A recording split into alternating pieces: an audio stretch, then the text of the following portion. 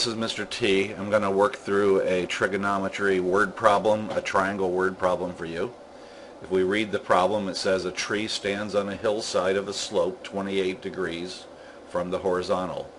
From a point 75 feet down the hill, the angle of elevation to the top of the tree is 45 degrees.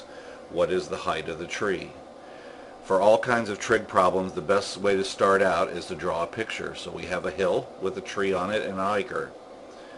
We were told the distance from the hiker to the tree is 75 feet. We were also told the angle of elevation of the hill is 28 degrees. When we measure angles of elevation, we start horizontal and look up. So 28 degrees, as was said in the problem.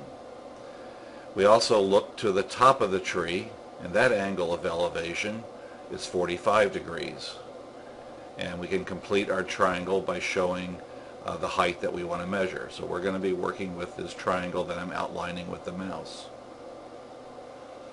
To fill in, right now we don't know any angles inside the triangle. We know one side, so we need to try to fill in some angles. If we look at this angle of elevation and this angle of elevation, the 45 is the sum of those two angles. So we can get the missing angle here by subtracting 28 from 45. We get 17 degrees.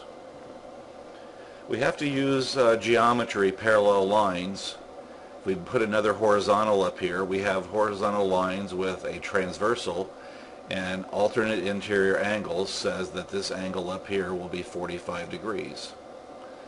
This tree is perpendicular to this line, so these two angles make 90 degrees. So we can get the angle inside by taking 90 minus 45, which would be 45 degrees.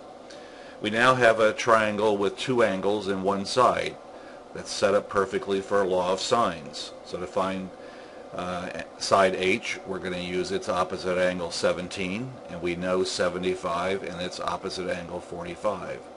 So we set up our line of law of sines proportion. Since it's a proportion, we cross multiply and get this. We're trying to solve for H, so we divide by sine of 45, and then using our calculator in degree mode, we calculate this expression, and if I round it to the nearest whole foot, we get the height is 31 feet. Again, the key part is drawing the picture and using logic to try to fill in as much information as needed to solve the problem. Hope you have luck.